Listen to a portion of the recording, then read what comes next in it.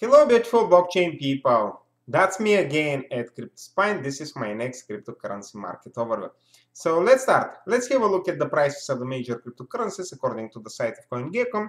And as we see, the market has recorded a small price change, let's say for the last 24 hours. That's why I would say that most of the major cryptocurrencies, they are consolidating after the solid price increase.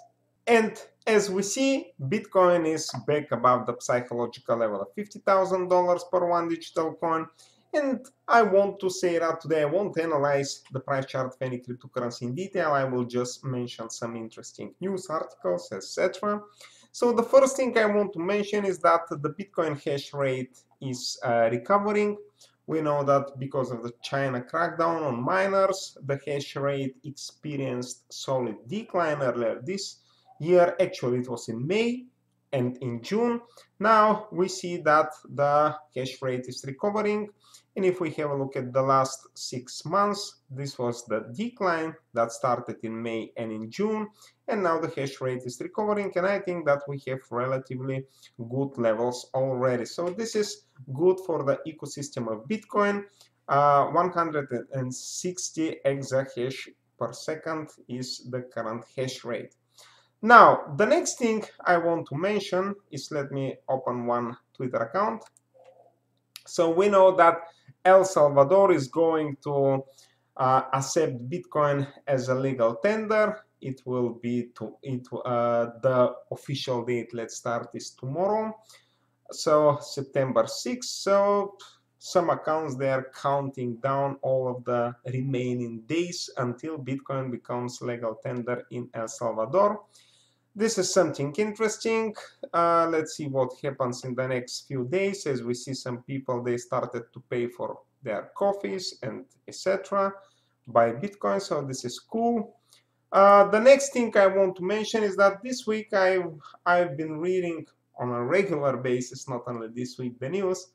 And I see that many popular, let's say, media outlets are shilling NFTs. For example, it seems that they have interest in shilling NFTs because if you check Decrypt, for example, I follow this really nice crypto related media outlet, and this is their initial page. And this is not only today, it's on a regular basis recently.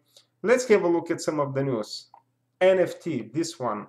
NFT, this one, NFT, this one, CryptoPunks zombie cells, and we know that this is one of the most popular NFTs nowadays. So I want to say that if we check the news of some media outlets, they continue to talk about NFTs and they criticize, for example, some other, here you can see once again NFT, and they criticize, for example, some cryptocurrencies. So definitely, I understand that the social media outlets that are centralized, they are shilling some certain, let's say, cryptos because probably they're interested in it. So that's what I wanted to say.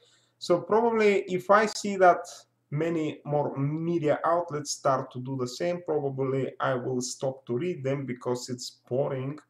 And the most interesting thing that I have found recently among all this news is an article on Cointelegraph with a very catchy, let's say, title. Traders know not to go long when this classic trading pattern shows up. So let's have a look at this pattern. So this is actually the pattern. It's a descending channel, so a sequence of local descending local highs and descending local lows. So I want to say that I wanted to mention this article today because usually on a daily basis when I conduct this technical analysis and we analyze the chart, I talk about this ascending local lows and ascending local highs and descending local highs and descending local lows when we have, for example, uptrend and downtrend. So this is a typical downtrend. So here in this article you can read that they also say that within this downtrend it's not wise to open long positions, and here they explain how to trade the exit from this descending channel. For example, if it is a bullish flag, bull flag. So you know that I talk about this bull flag and or bullish flag or common trend continuation patterns on a regular basis. So they say take care to not mix a bull flag and descending channel or downtrends.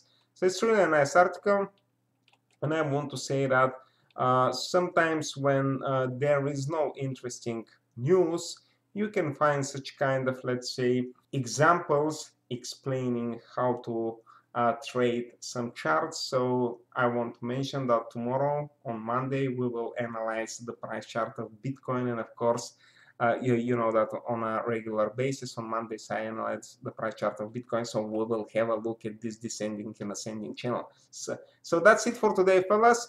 Thank you for watching this video. Please share your point of view on the cryptocurrency market as a comment below. Of course, I wish you a very wonderful day, good luck in the financial markets, and I hope to see you in the next one. It was me again at CryptoSpan.